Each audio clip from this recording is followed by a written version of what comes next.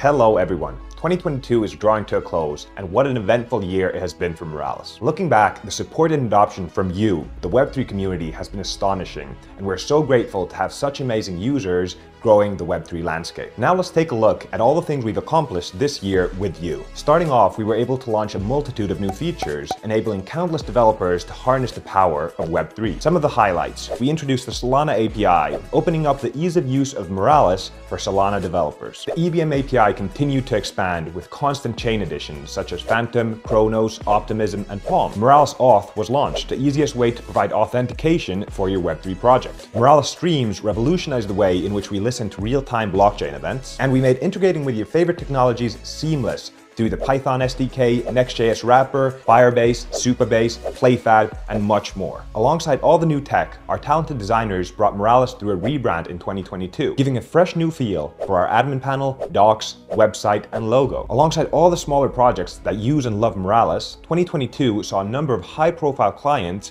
utilize the power of Moralis. We are beyond proud that smaller projects and giants like MetaMask, Opera, NFTrade, and others leveraged the power of Moralis APIs in 2022. Beyond this, 2022 was a big year for Moralis itself. We closed our Series A funding round of $40 million, and Moralis was featured in Sifted's Europe's 100 Rising shortlist as one of the most promising startups in Europe. We also wouldn't be here without the community's participation and excitement in all the hackathons we hosted in 2022, like the Moralis and Avalanche hackathon with a total prize pool of $500,000, the Moralis and Chronos Metaverse Gaming hackathon, which spawned numerous high-quality Web3 games, the Moralis and Filecoin 1-2 Web3 hackathon, where hundreds of participants ended up taking home prizes, and finally, Moralis and Google Cloud hackathon defining DeFi. It was amazing to see the Web2 world jump into Web3. Maybe the catchy anthem had something to do with this.